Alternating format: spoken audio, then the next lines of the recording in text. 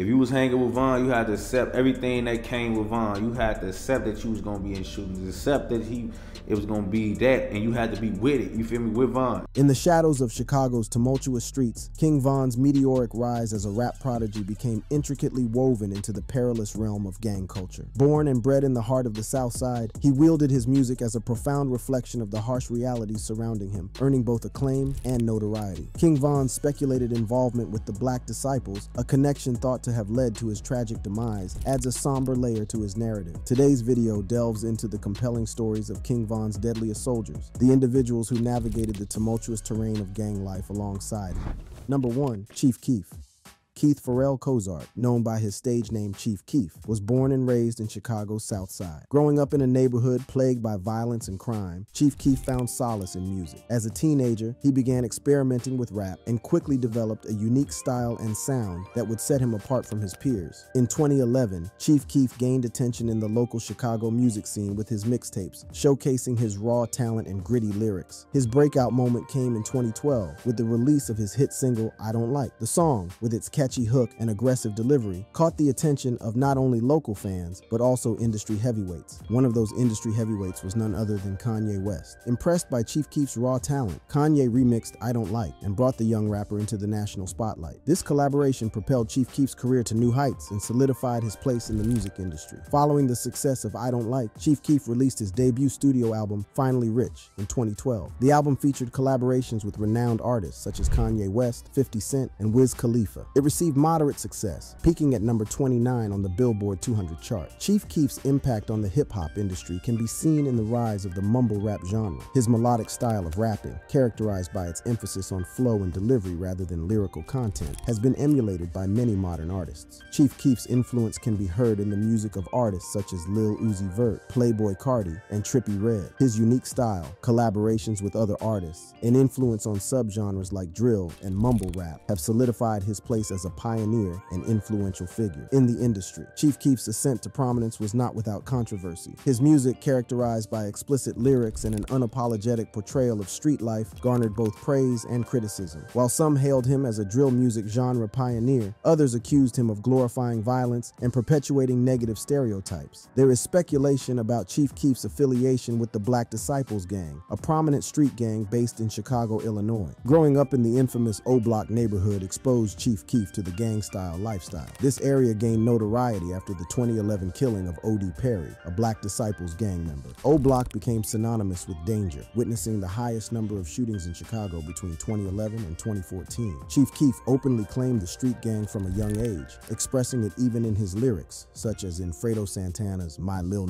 song, O Block and 300, we coming them the hoods, and I've been there since a youngin'. The gang's criminal activities and ongoing feuds with rival factions cast a dark shadow over Chief Keef's life, leading to encounters with law enforcement. One of the earliest incidents occurred in 2011 when Chief Keef was arrested for aggravated unlawful use of a weapon. This arrest marked the beginning of a series of legal issues that would plague his career. In 2012, Chief Keef was sentenced to house arrest for violating his probation. This setback did not deter him from releasing new music as he continued to work on his craft from the confines of his home. During this time, Chief Keef's popularity continued to grow, with fans eagerly awaiting his next release. However, Chief Keef's legal troubles escalated in 2013 when he was arrested for driving under the influence and speeding. This incident resulted in a 2-month stint in a rehabilitation facility. Despite the setback, Chief Keef remained determined to overcome his personal struggles and focus on his music. In 2014, Chief Keef faced another setback when he was arrested for a parole violation. This led to a short jail sentence and further tarnished his public image. However, Chief Keef's loyal fan base stood by him, showing their support and belief in his talent. Throughout his career, Chief Keef has also been involved in various feuds and controversies with other artists. One notable feud was with fellow Chicago rapper Lupe Fiasco, who criticized Chief Keef's music for its negative influence on the youth. This feud sparked a larger conversation about the responsibility of artists and the impact of their lyrics on society. In recent years, Chief Keef has faced legal issues related to child support and paternity disputes. disputes. These personal struggles have further complicated his career and personal life. However, Chief Keef has remained dedicated to his music, releasing new projects independently through his own label, Glow Gang. Chief Keef's legal issues and controversies have undoubtedly had an impact on his career. They have overshadowed his musical achievements and at times threatened to derail his progress. However, Chief Keef's resilience and determination have allowed him to persevere and continue making music that resonates with his fans. Number 2, Lil Durk. Dirk Derrick Banks was born on October 19, 1992 in Chicago, Illinois. Growing up in the tough neighborhoods of Inglewood and South Side, Dirk faced the harsh realities of inner-city life from a young age. Music became an escape for Dirk, a way to express his experiences and emotions. Inspired by the likes of Chief Keef and Lil Wayne, he began writing and recording his own songs. Dirk's raw talent and unique storytelling ability quickly caught the attention of his peers and local music scene. In 2011, Dirk released his first mixtape, I'm a Hitter, which gained him some local recognition, but it was his second mixtape, Life Ain't No Joke, released in 2012, that truly put him on the map. The mixtape showcased Dirk's gritty lyrics and captivating delivery, resonating with listeners who related to his experiences in the streets of Chicago. Dirk's breakthrough moment came in 2013 with the release of his mixtape series, Signed to the Streets. The mixtapes garnered widespread attention and critical acclaim, solidifying Dirk's position as a rising star in the rap game. His unique blend of drill music and melodic hooks set him apart from his peers,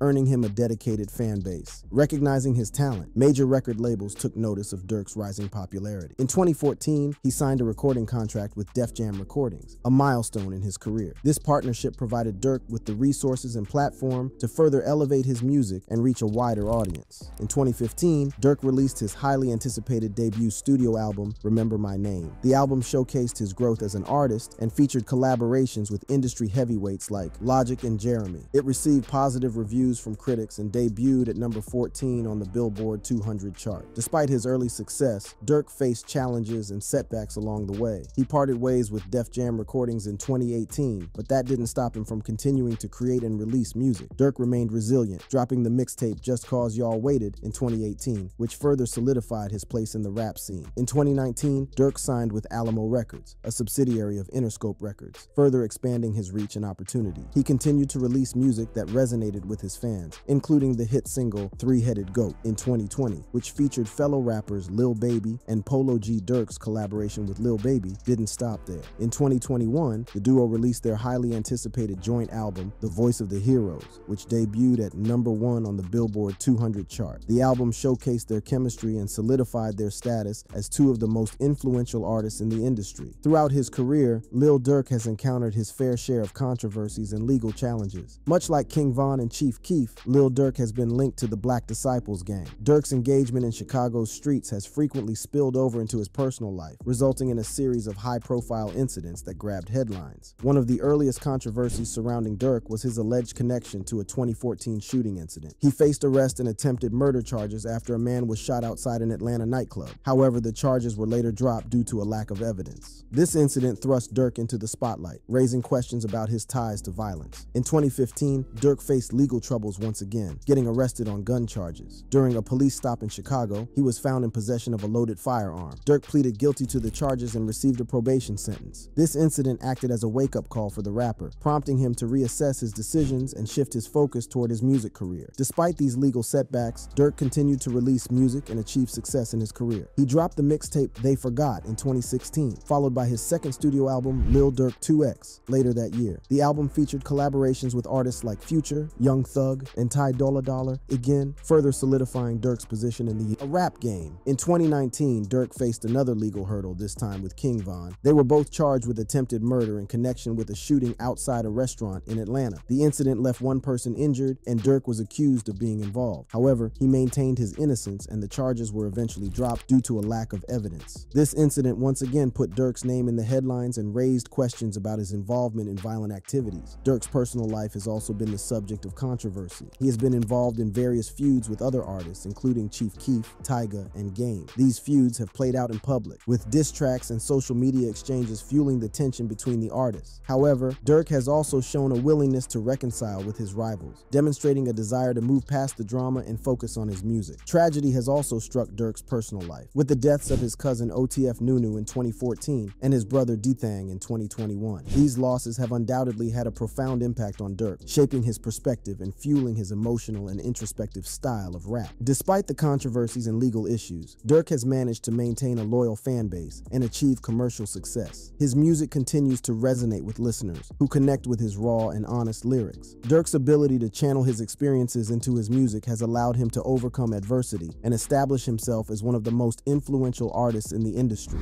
Number 3, Lil Reese.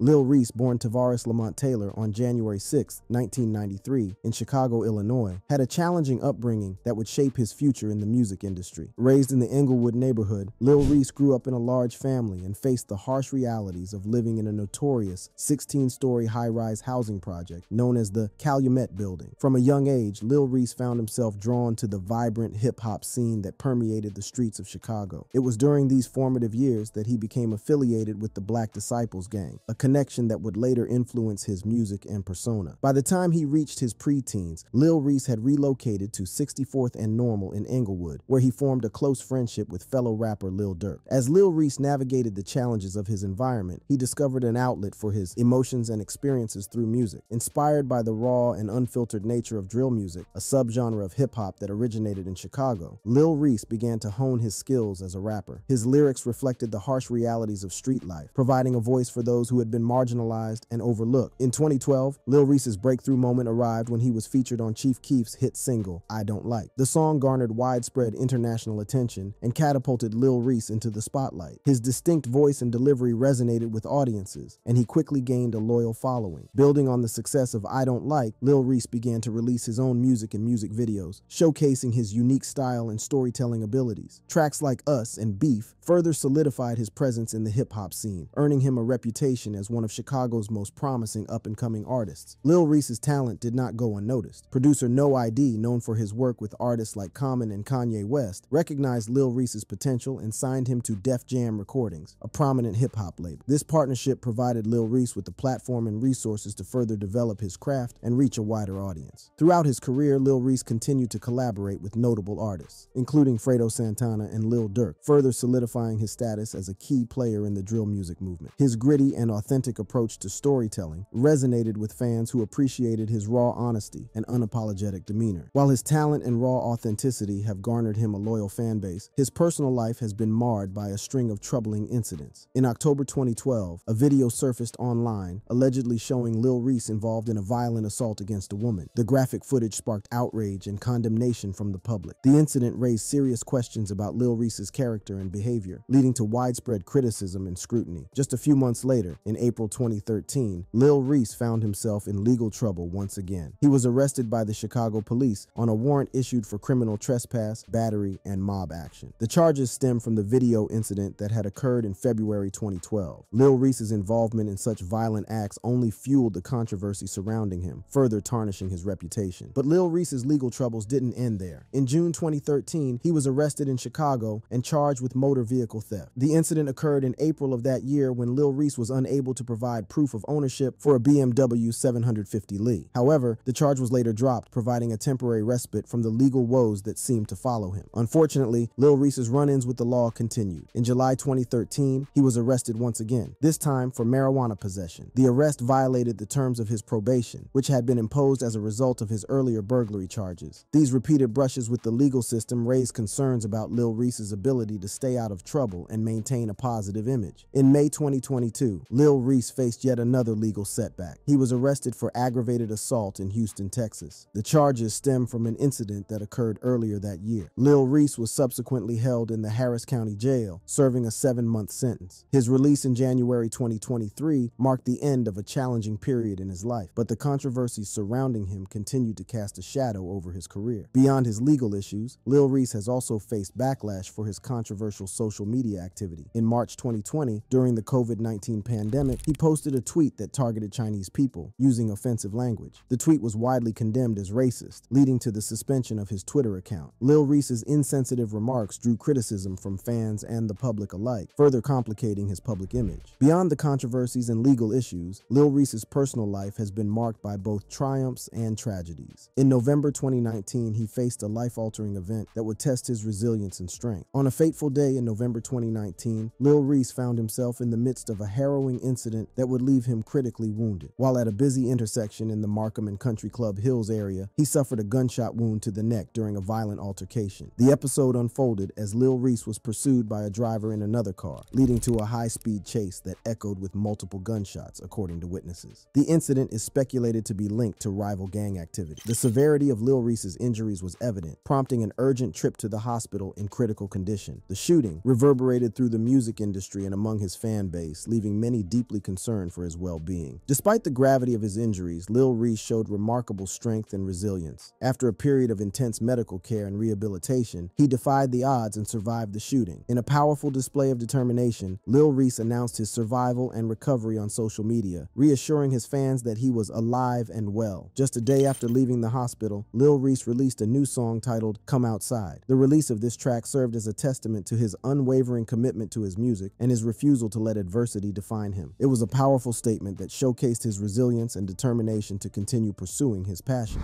Number 4, Fredo Santana.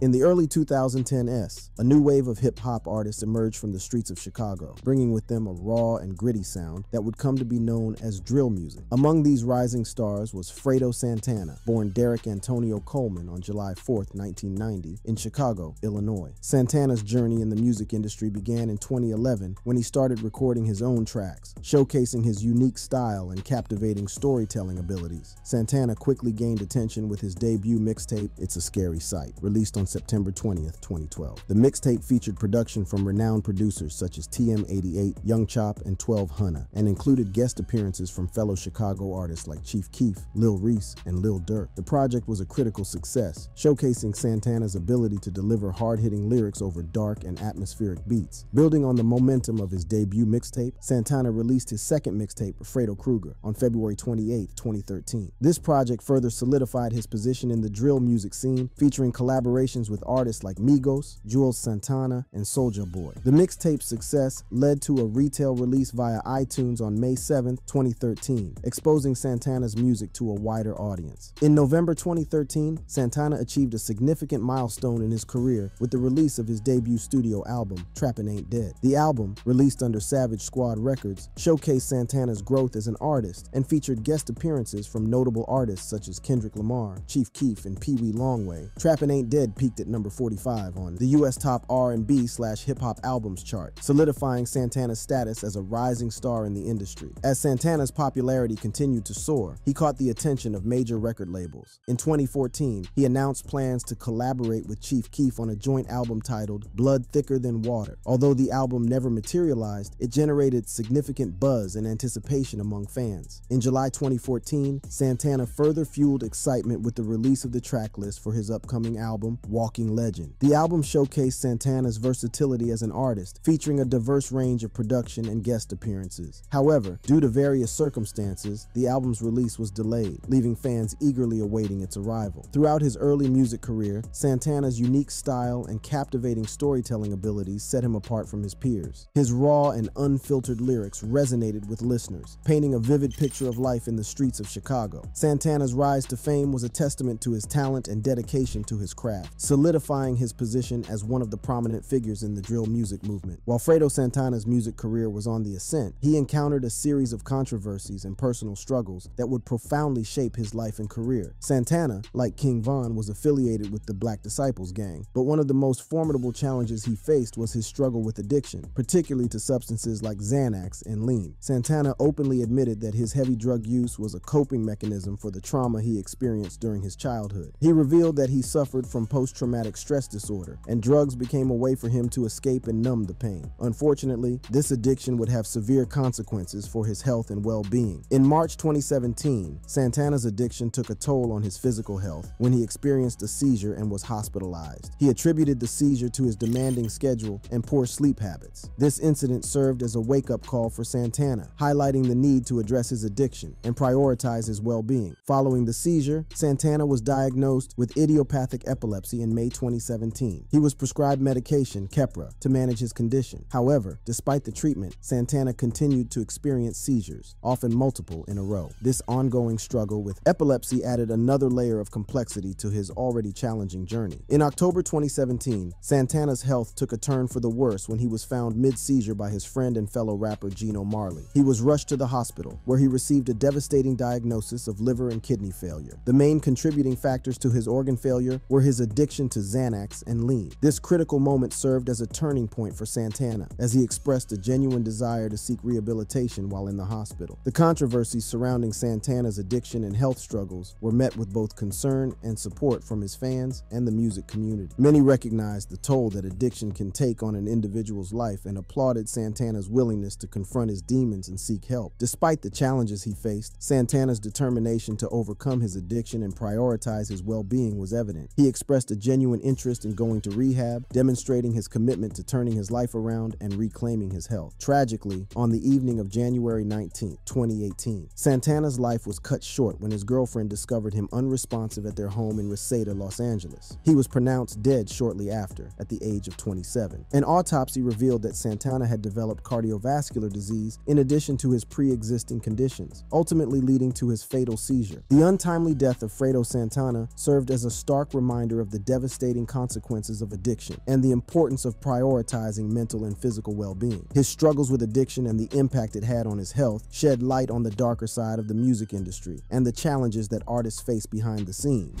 Number 5, Idai 600. Born in 1988, Idai 600 burst onto the scene in 2012 with his breakout hit Gucci. The song rapidly gained traction, highlighting Idai's distinctive style and lyrical prowess. With its infectious beat and catchy hooks, Gucci evolved into an anthem for the streets of Chicago and beyond. This initial success laid the groundwork for Idai's future in the music industry. Building on his initial breakthrough, Idai caught the attention of fellow rapper Chief Keef. The two artists collaborated on a track called Gucci Remix, which further propelled Idai's career. The remix showcased their chemistry and solidified Idai's presence in the drill rap scene. The collaboration not only expanded his fan base, but also garnered critical acclaim, establishing Idai as a force to be reckoned with. Inspired by the streets of Chicago, Idai's music reflected the harsh realities of life in the city's neighborhoods. His lyrics painted vivid pictures of the struggles, violence, and resilience that defined his community. Idai's authenticity and raw storytelling resonated with listeners, earning him a loyal following. In 2014, Idai took a significant step in his career by founding the label Team 600 ENT.